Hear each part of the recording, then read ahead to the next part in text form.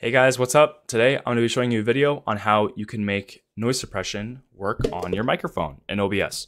So I don't have it on right now, and so I'll just go through the steps with you guys. What you want to do is you want to click this three-dotted button right here. Then you want to make sure you have the right mic selected. I've done this so many times where I try to mix the audio on my microphone and I choose the wrong microphone.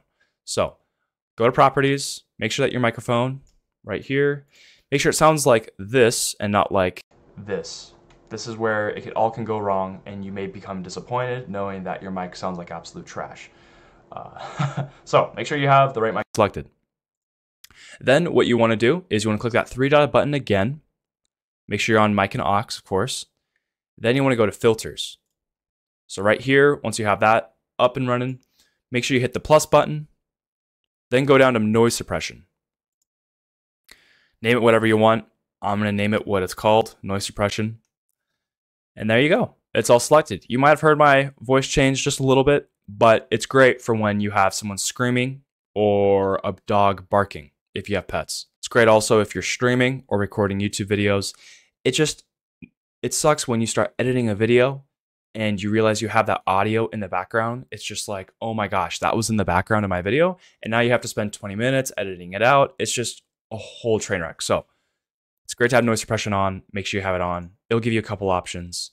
I use RN noise, good quality, more CPU usage.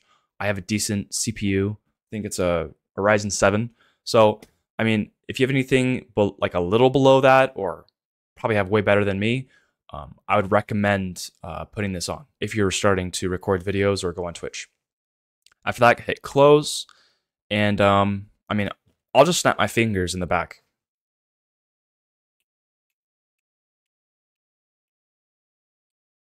Can't hear that.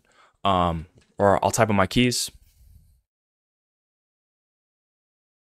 Okay. I'm going to put my mic closer now, see if it picks it up. I think it might pick it up, though.